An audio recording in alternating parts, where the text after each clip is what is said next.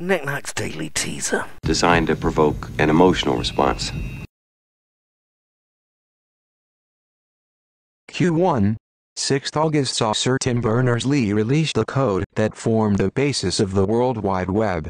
In which year of the 1990s? Q2, at which lab was Sir Tim working at the time?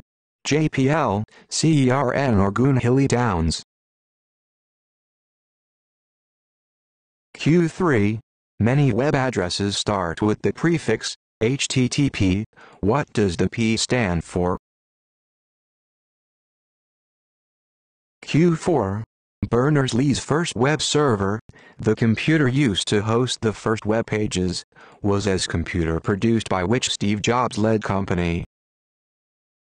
Q5, finally, Sir Tim's first web browser was called World Wide Web. What was the name of the world's first popular browser?